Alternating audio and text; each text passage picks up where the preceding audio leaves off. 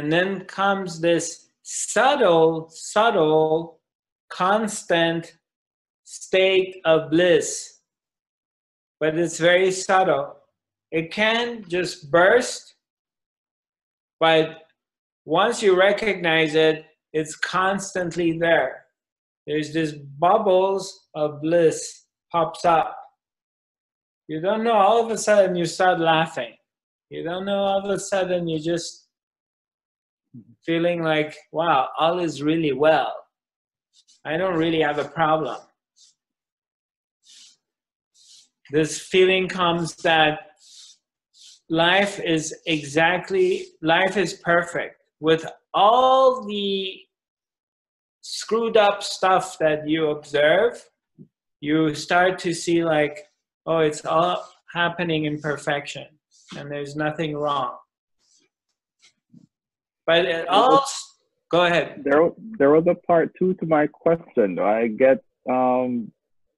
I totally understand and I appreciate you for responding. So I'm not looking at it from the point of being the observer. Say you are the actual person who's in a position of, say, some physical infliction of pain. Okay. Or how does one relate to it if you're in that position where you're being afflicted by pain physically? How do you transcend that into this space? Right, exactly. Well, the pain, let's say I'm in pain physically. So am I in pain physically every moment of my life?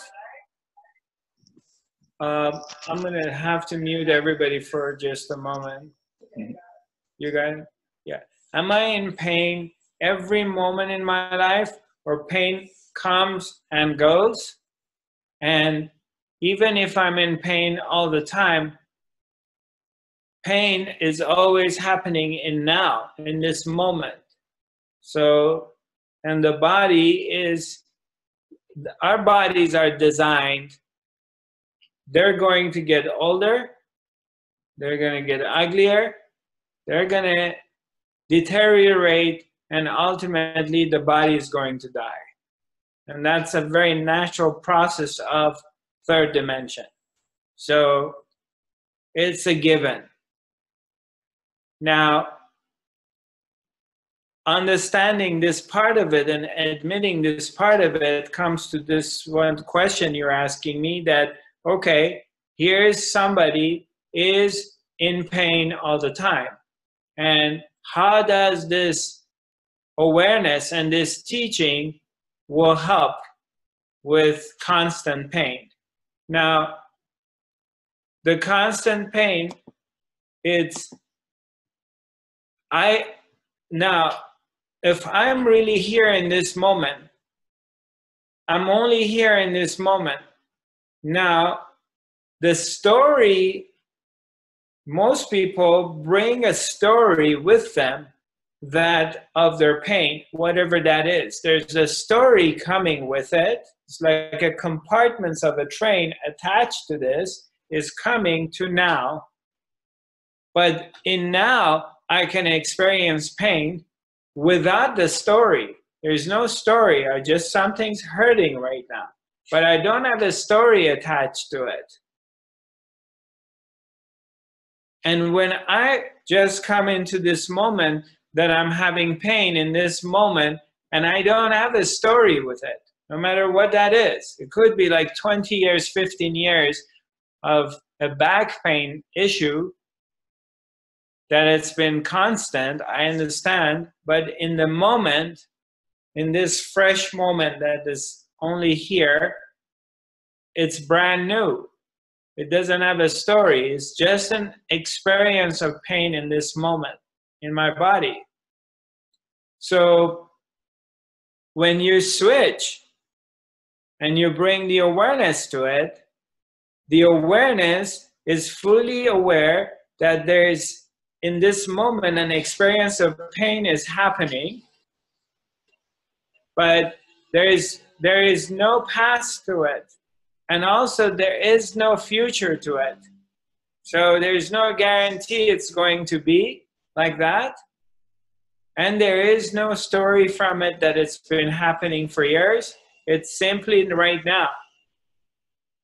And in that, it's interesting that a solution will appear, whatever that solution is, whether you pick up some medication or the pain disappears or it shifts to something else.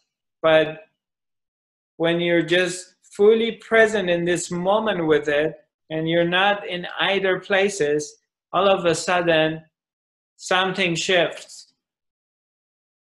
Because there's no longer this story that the mind has created of poor me, or I'm in pain, or there's no solution for me, and I've been going through this thing, and I've seen everyone on the planet, and no one can help me. Is just simply an expression, an experience of pain in that moment, but it's not related to you. You're simply aware of an expression of pain happening, but you don't have a story. It's not something happening to you. So in that shift, you become free from it, even though the body is experiencing the pain, but it's not affecting you. Okay. So the body is experiencing the pain, but not the observer. The body is experiencing the pain in that moment. And also the body experiences no pain in the moment. You know, the body goes through different stages, sometimes experiencing it, sometimes not experiencing it. It affects the nervous system, but you become free from it. Because you start to realize it has no power over who you are. It doesn't matter how much pain it goes through. It doesn't touch your ability to observe it. It doesn't touch your ability to be aware of it. It can increase or decrease, but your sense of I am, your sense of presence does not get affected by it. So, and if you keep your attention on the sense of I am, instead of I am the body and I'm suffering, you bring your attention on this place, then a disconnection happens.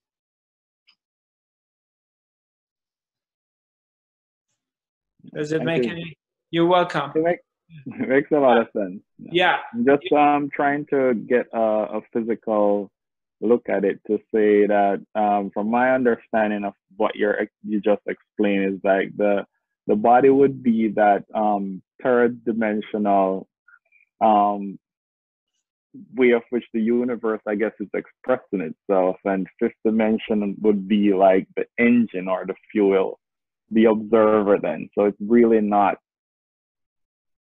that I am not the body, but I'm really the observer in it. And yes, so whatever is happening to it, it's not happening to me. It's like controlling this thing from a remote location. Yes, it's because what is happening to it, even though your nervous system is affected, you know, there's nothing you can do not to feel it. If I have some pain, I can't deny it's not there. I'm aware of it. But does it affect my awareness? Am I going through periods of day that I'm no longer aware? My awareness remains the awareness.